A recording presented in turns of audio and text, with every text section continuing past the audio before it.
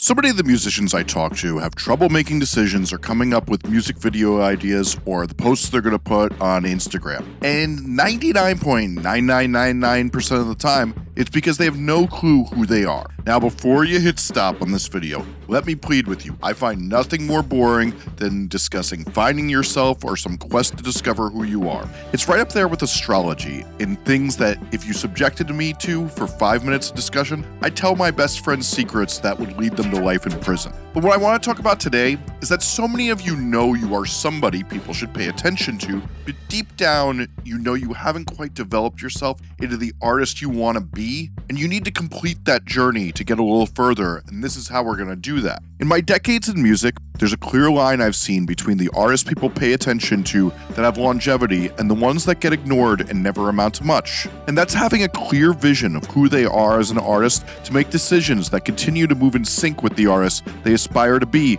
as they get bigger opportunities and budgets, as well as things that, for a lack of better word, reinforce their brand and align with who they are naturally as an artist or as a collection of people. And truly, what I see over and over again is the artists who are developed and understand who they are can make content audiences respond to, because it makes it way more powerful and amazing when they know who they are and it all aligns together, which excites the audience because when they see something that really is exceptional, they share it. But here's the thing, when you hear about artist development that happens with big management and record labels, much of that is knowing who you are and what you want to be as an artist. The reason your favorite artists are your faves is they know what they're trying to accomplish, and while they may experiment, fail, and even sloppily get to where they are going, they understand the boundaries that they want to work within. And when you know this, it's easy to make decisions that lead to making things people really like. Think of it like this. When the Sex Pistols made their record, Never Mind the Bollocks, Here's the Sex Pistols,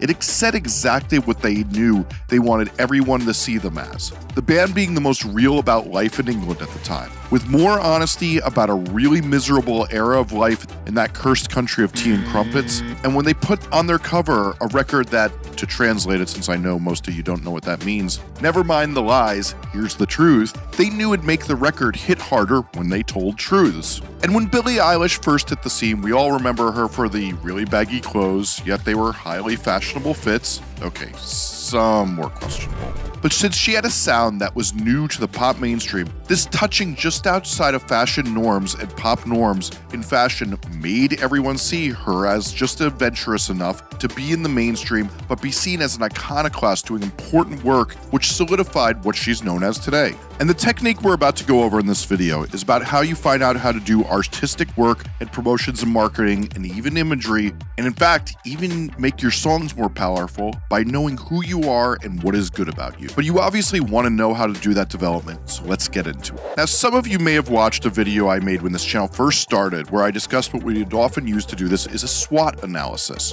which is a corporate consultant thing where you figure out strengths, weaknesses, opportunities, and threats. But over the last year, I've been reflecting a lot. Yet again, no spiritual journeys though. And so many of the things I see happening in the meeting rooms I'm in of major labels and big managers, well, they come from the business and startup world and like all those cringy entrepreneurs techniques, and they don't work well in the music business. Since while it is a business, it's also art, and those two have to work in unison together. And so much of the advice in the business world does not square with art, even though all these idiots try to shoehorn it into the music business and into the art world. And that's one of the many reasons so many artists are so miserable. So I decided to SWOT away my SWOT analysis and develop my own method. And after trying it out with a bunch of artists the past few months, this just works way better and is much more helpful to getting the answers an artist needs to find within themselves what they should be making each and every day. So of course you want me to get to the technique.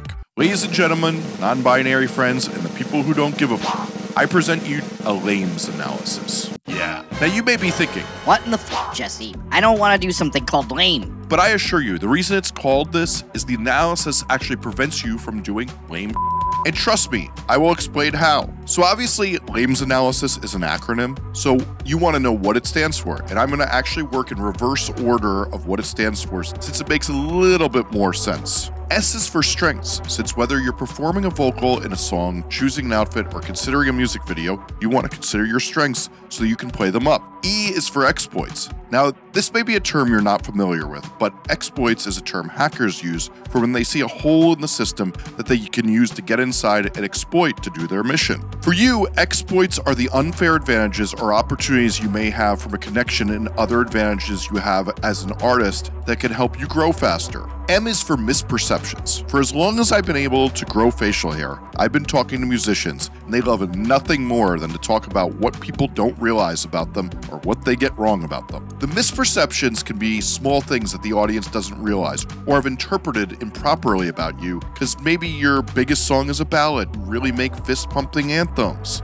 These are important to identify, since when you brainstorm content, you can consider how to correct them, since you control narratives with the content you make, and make people see a message you'd like them to get whenever you're making that content. Whereas A is for aspirations, since it's important to consider where you're going as an artist and what you will be. If given more opportunities and most of all budget, you want to know where you're heading and what you may do one day. Keeping a consideration of what you aspire to be in the content you're making and the art you're making is crucial to making sure it aligns with what you're looking to do as an artist, as well as changing this as you get to know each other is also a crucial part of consideration in your decisions and can be an evolving part of this list. Technically, all of this list can be very evolving, but we'll get to that. And lastly, L is for lore. And for those of you who are not Dungeons & Dragons type nerds, lore is a backstory of the details fans understand about you and your art. These are important because leaving little discussion points and details for fans to think about, obsess over, is one of the most important parts of building a fan base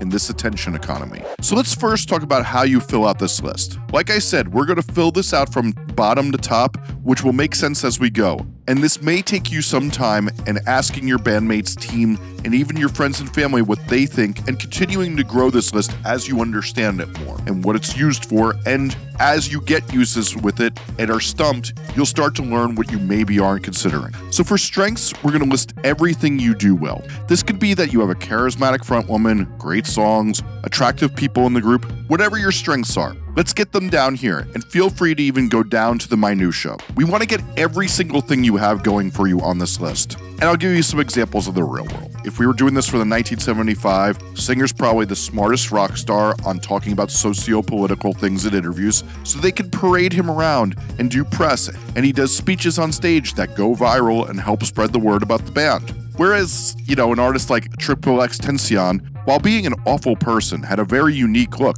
so you could almost never find anything they put out when he was alive that wasn't sure to have a picture of him, since he was so unique looking and recognizable. I mean, let's be honest, they're also still doing it now and the guy's been dead for years. Now let's get to exploits. This could be connections you have, whether that's a famous friend who's signed to a huge label, or that you know someone at a label, have a friend who's a great director, your uncle owns a sick recording studio or warehouse where you can film videos, if your guitarist has a popular YouTube channel. Anything that gives you an advantage most people don't have, we want on this list, and it can even be ridiculous things, since you always want to consider how you could exploit that exploit whenever you're doing something. But it can even be something ridiculous, like let's say you have a thumb coming out of your belly button, and you know a ton of freaks on the internet will have a fetish for it, and Vice magazine will definitely write a viral article about it when you finally reveal that thumb on your belly button. Well, that's an exploit too. It's something you could exploit to jump ahead and get attention to build your fan base, and we want that on the list. Then we have misperceptions. The second you start to have fans or people in your local scene start to know about you, all artists seem to be capable of discussing what people don't get about them. Even artists with no fans will be like, big things coming, y'all don't know, I'm about to drop the biggest bangers of 2023. And we all totally buy that when we see it. You should really keep making those posts. Anyway, we want to list what people don't know about you so that when we make content, we can try to correct that misperception and keep working towards people actually knowing the authentic artist you are and what you're really about. And one of the most common things we'll do here is we'll make content to change that perception. For example, if people don't really think you could sing, maybe we want to put out a song next that shows your singing ability. All right, but then we have aspirations. On this list, we want to talk about how you want people to talk about you. It really is, what do you want people to say about you? Now, just writing the MFing GOAT is a little dumb. Let's get specific, and even something like the greatest singer and dancer of your time is great. The sickest riffs and technical thrash metal game is great, as is the softest rapper in the game.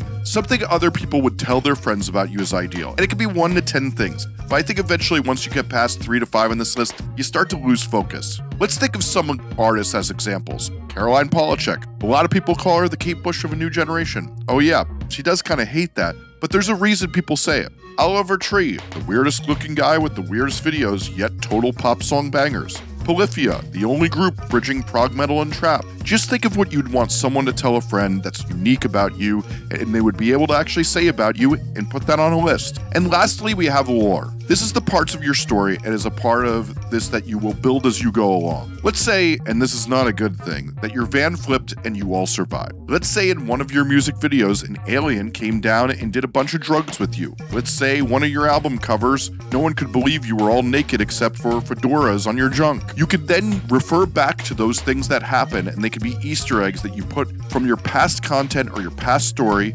and refer to them later in your story, so you keep reminding your audience this happened and this is what shaped you. Anything that's part of your story you can draw from. All of that is lore and something you can call back to throughout your career, and will get people continuously talking about your story as you remind them of it and build a more vivid story about you as an artist. So now that we have that list filled out, you're dying to know how we use this. Let's say it's time to make your next music video, and we know from my previous videos that if you're making a music video, you want to come up with the best idea possible, since that's half the battle. And the question you should always be asking yourself when making a music video is what would make other people share it and send it to a friend. So here's the thing, when you work with huge artists, they often have a whole book of their brand or a mood board that's on the wall for their team to reflect on. It can even have pictures of other artists' films and creations that they keep to consider what really moved them, and they use this to think about whenever they're going to make something that moves their audience. And they want to make sure everything aligns with their artistic extensions,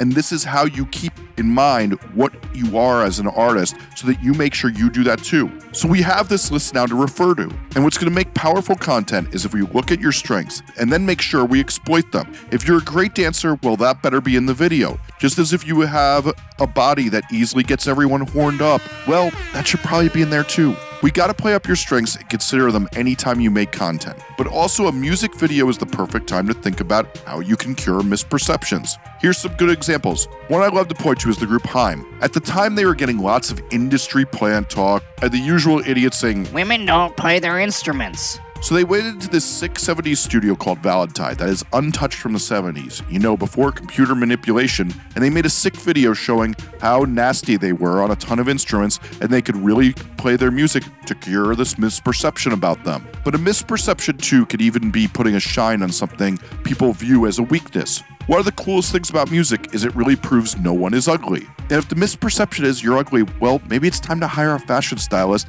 to hit the thrift store and experiment with your look for cheap till you find how to cure that misperception and make a video that shows you actually have swag that makes you go from people thinking you're an uggo to unexpectedly hot, which is what we call every musician who really is ugly. I mean, truly, it never stops being strange how easy this is to do once you're playing a powerful song. Oh yeah, or just get some scribbled on your arms and you're instantly hotter. Couldn't be me. And one of the other examples of how we change misperceptions is when every female artist seems to turn 18 after being popular as a teenager, we now have to transition them into being a woman. Like when Miley Cyrus suddenly went from this to, and well, now she's back in the spotlight, we have her in the mature woman phase instead of newly sexualized. It is kind of weird what she's doing with that old man here phase. And who could forget when Billie Eilish went from queen of the weird baggy clothes to a classy mature woman nearly the second she turned 18. But what about how you use exploits? Whenever it's time to do anything, look at this list and think how you could bring your exploit into it. That uncle with the empty warehouse, maybe you could make a video in there or record some really weird guitar tracks in there. You have a connection with a famous friend? Well, maybe they should do a cameo in your music video. Your guitarist is sick on guitar pedals? Well, that guitarist should definitely make videos on your YouTube channel on the pedals they used in the song and get a shot of it in the video so nerds watch it repeatedly to see which one they're using. I know, they're insufferable. If your sister's in a sick dance crew that make the Jabberwockies look like sparkle motion, well, even if you're in a death metal band, you can dress them in some sick costumes and have them go off. Exploit what could be exploited for your game. And then aspirations should of course be considered, since as you make content or new songs, are they getting you closer to what you aspire to be as an artist? So many times, artists start to miss the boat, they get pressured by other people, and you have to look back at what your aspirations actually are and make sure you're on course. If you're trying to get known as a serious poet, burying your vocals in the mix, not doing lyric videos, or printing your lyrics under your YouTube videos is a serious L. Whereas if you aspire to be known as an amazing dancer, telling all your friends you are happy to dance on stage or in a video is a great way to get people to see your style. And then there's lore. Whenever you're creating something, we should consider how to call back to your lore. It's so much of music discovery and how fans build you up as having conversation pieces where they can tell their friends about you and get them curious about becoming a fan, and your lore gives people talking points to talk about. For example, Easter eggs like if there's always a purple giraffe in your videos or hanging around in a picture gives a fan a reason to tell your friend about that purple giraffe. If you call back to a song lyric of another song and it gives a fan a reason to point that out to someone else as they're listening, it shows your artistic depth. Each bit of lore gives more reason for fans to think about and most of all, repeatedly consume your content looking for lore and then to tell others about it, serving to strengthen your relationship with fans and spread the word about you. So each time you go to do something creative, you need ideas to be sure to look at this list and make sure you brainstorm what aligns with it and what lore you can bring into it. So here's the thing, just learned how to do a LAMES analysis, but if you really want to learn how it affects what you post on social media, you got to watch the video I have on how to do that, which is on the screen right now. So make sure you watch that next if you really want to level up.